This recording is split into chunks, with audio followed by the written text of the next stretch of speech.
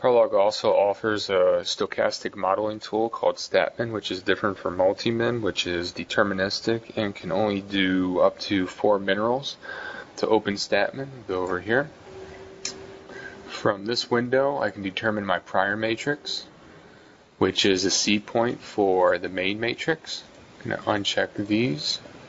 Right here, we're defining what our V-clay, quartz, limestone, dolomite, and organic volumes are, and also our porosity for hydrocarbon, water, and bulk volume bound water.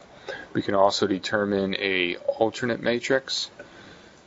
We can use discriminating logic and our water saturation.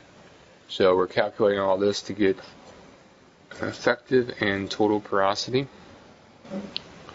So let's go back to our main matrix. I'm going to open up a log plot.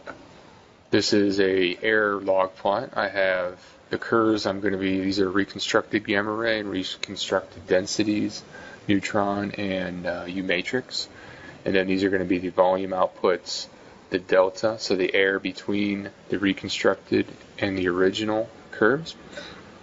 So I'm going to run the program, zoom in.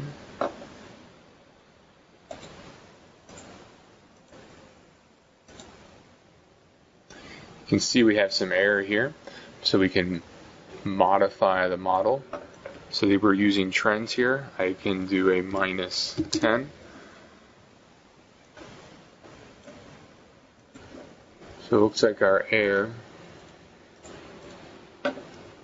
is fine.